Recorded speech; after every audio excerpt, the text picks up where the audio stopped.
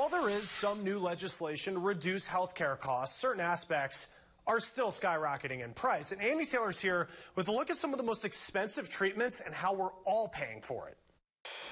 As we age, we're more susceptible to illnesses that impact our health for longer periods of time. As if learning you or a loved one is sick isn't enough, well, the price of treatment is often almost equally as shocking. AARP looked into the cost of nearly 100 specialty drugs.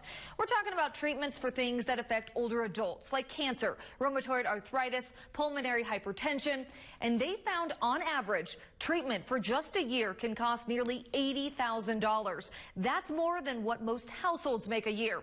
And it's 3 times more than what Medicare beneficiaries typically have.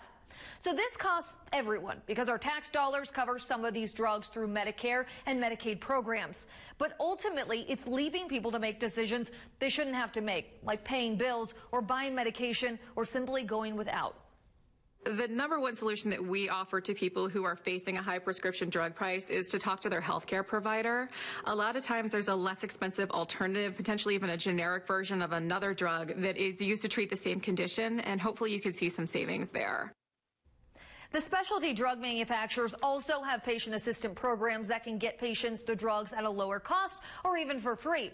Federally, there's been work to speed up generic medication competition and efforts to address high out-of-pocket costs for Medicare Part D. Now, some states have drug affordability review boards, and they're importing less expensive drugs from other countries.